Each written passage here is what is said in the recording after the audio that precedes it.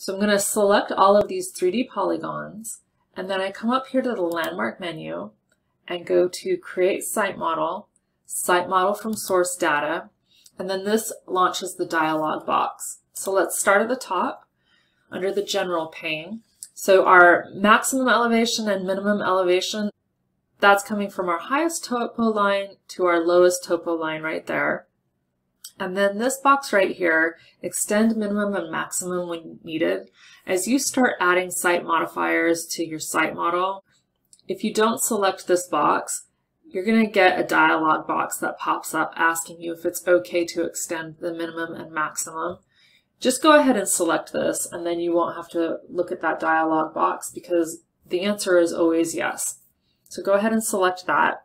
And then down here under contour settings, we have a minor contour interval and a major contour multiplier. If we look over here under the preview section, these light green lines, those are our minor contour intervals, and the darker green lines with the number, those are our major contour multipliers. And so I think on a site model, it can be helpful to see things at 1 foot intervals. And then for the major contour multiplier, let's go ahead and leave that at 10 feet. Now, arguably, the most important setting in this dialog box is right here, use site modifiers on. And what I recommend is while you're a beginner, go ahead and set that to all layers. That way, if you accidentally have a site modifier or a landscape area that's on a layer where it shouldn't be, it's still going to show up when you update that site model. So go ahead and just select all layers. Next, let's look at the 2D display. For 2D display, and 2D display and 3D display are different in that for a 2D display, you can display both the proposed and the existing at the same time. And so the existing is always going to show up as green topo lines, but then when you add modifiers that have adjusted the grade, those topo lines for proposed are going to show up as a blue line. So we'll go ahead and we'll look at that as both proposed and existing.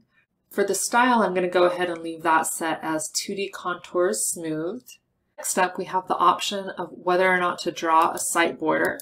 So I leave that up to you as a matter of personal preference. And then here we can show the contour labels. Right now it's set only to show the numbers for the major contours, but you can also show them for the minor contours as well. I'm going to go ahead and leave that set for major contours.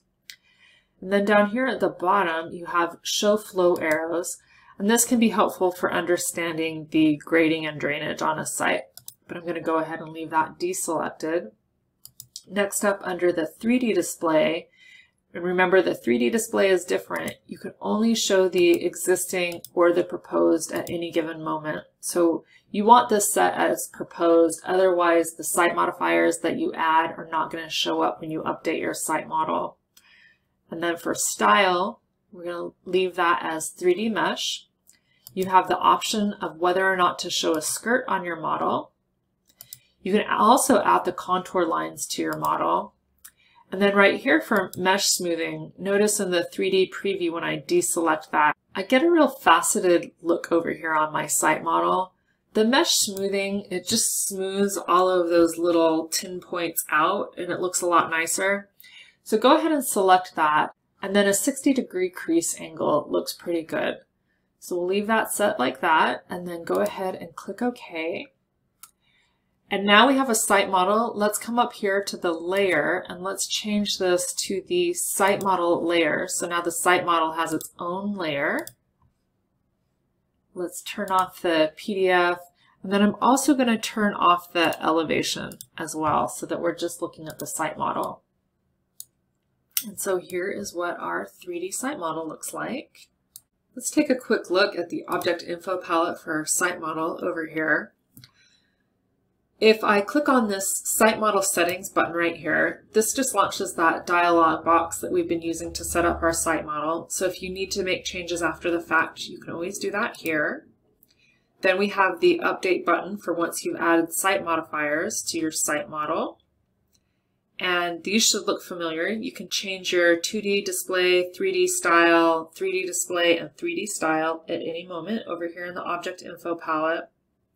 And then if you scroll down here to the bottom, this button can be useful. It's the recreate from source data.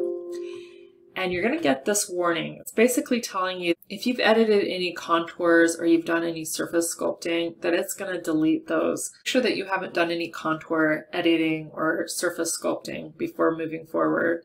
So that's okay for us since we haven't done any of that work. And then this just brings you back to your original topo lines. So we can select a topo line, grab the reshape tool, and I can go ahead and just reposition one of those if I discover that there's an error. Then go ahead and exit, and that site model will be updated. Next up, we're going to take a look at how we can control some of the graphic properties for our site model.